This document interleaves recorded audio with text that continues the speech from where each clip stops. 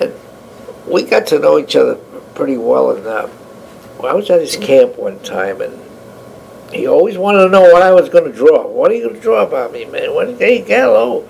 Call me sometimes Rembrandt.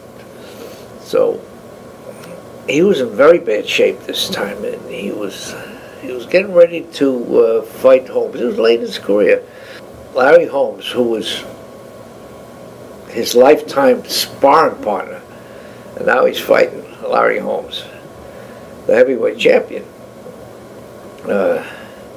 He was fat, very fat. He was trying to hide all the wrinkles and the bulge that he had.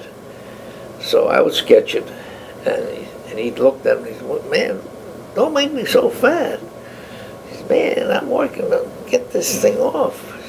So I said, "Well, you're even fatter than this, Ali."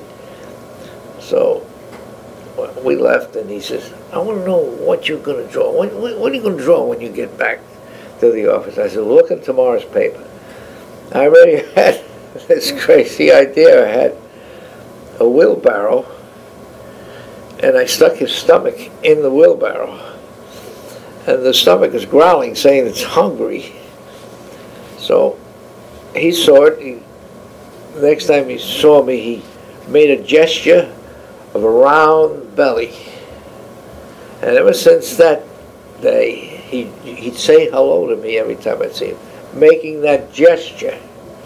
And I'd repeat the gesture, so it was hello, hello, hello Gallo, hello Ali.